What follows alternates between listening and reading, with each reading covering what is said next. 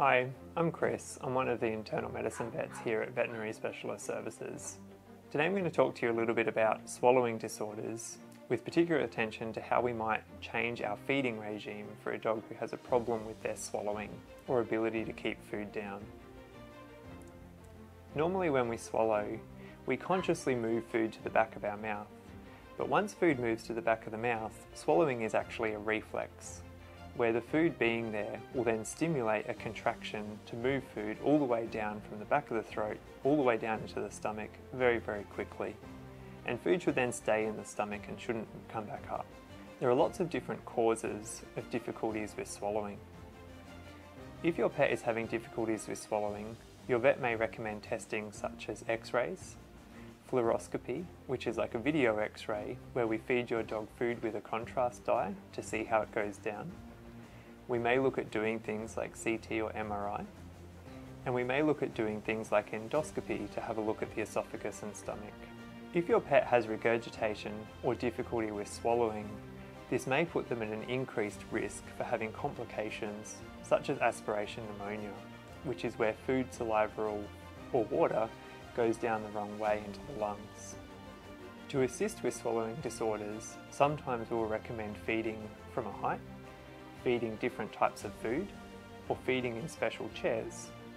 What we need to remember is that because a dog stands on 4 legs, their esophagus as it goes through the chest is horizontal, rather than vertical like it is in a person who's sitting up when they're eating.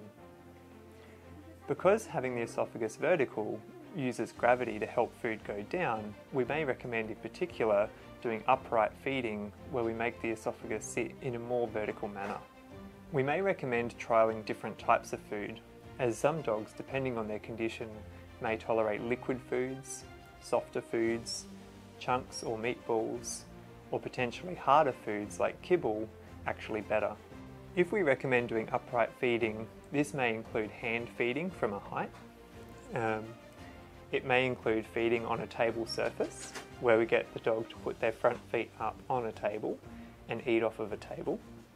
Or it may include using specialised chairs or harnesses to help hold a dog.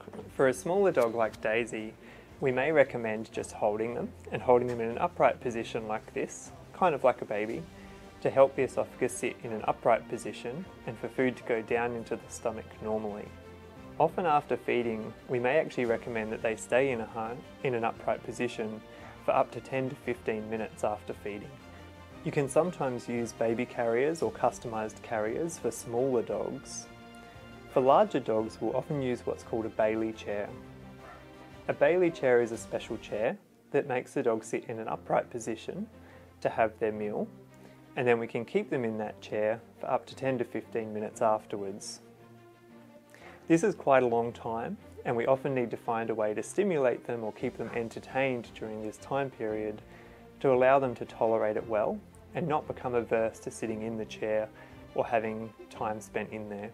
For some dogs, we may recommend feeding multiple smaller meals a day, and for other dogs we may recommend a more normal feeding regime. In terms of feeding type, for dogs with difficulty swallowing or difficulties keeping food down, we will always recommend avoiding bones, as these may cause obstructions or further problems. If your dog during feeding is coughing or spluttering, or you're worried that they have had some sort of complication, it is best to stop straight away and contact your vet. For some dogs, we may recommend hand feeding, as this allows us to control the speed, gives more time for food to go down one piece at a time, and may give us better control over how your dog eats and the position that they're in for eating. For your dog's specific case, your vet will talk to you about how we optimise the feeding regime for your pet, and whether this includes using chairs, upright feeding, hand feeding, and what type of food is best to use. Once we have a regime that works, it is best to stick to this very strictly, even if it seems like things are going really well.